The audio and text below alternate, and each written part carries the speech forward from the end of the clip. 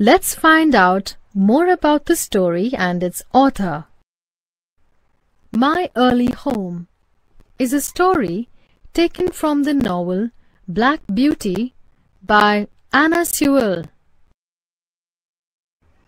The narrator is a handsome black horse named Black Beauty. He spends his early childhood in a pleasant meadow where he is treated with kindness. Then he is sold, and he has many different masters. Some kind, some cruel, some foolish. The story teaches us that animals, like human beings, have feelings, and that they ought to be treated with love and affection.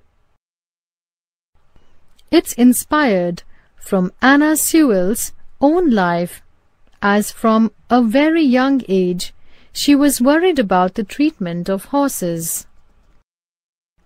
With this book, people realized that using check rein on horses was bad for them. A check rein is an equipment which ran from a point on the horse's back over the head to its mouth. It was used to prevent the horse from lowering its head beyond a fixed point. This hurt the horses. After reading Black Beauty, people protested and abolished its use.